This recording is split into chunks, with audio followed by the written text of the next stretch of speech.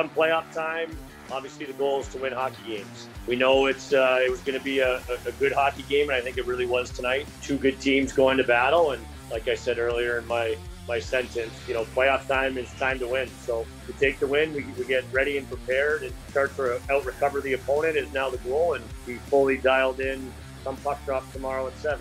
We've been talking a lot about eliminating distractions.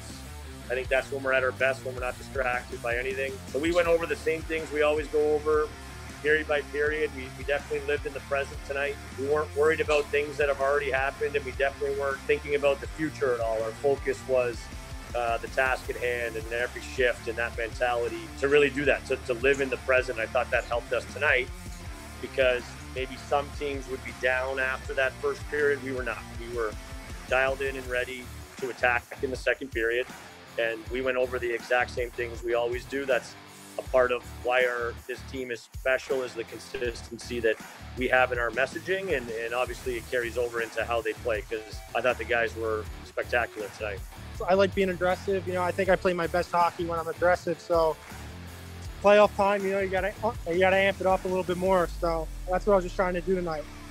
Momentum in a game definitely exists, but not. I don't think in between games. We got to have a better start. That's where our focus is right now. I think today our start wasn't the best, and we just got to be better in that area. And then hopefully we can just carry it on into the second and the third.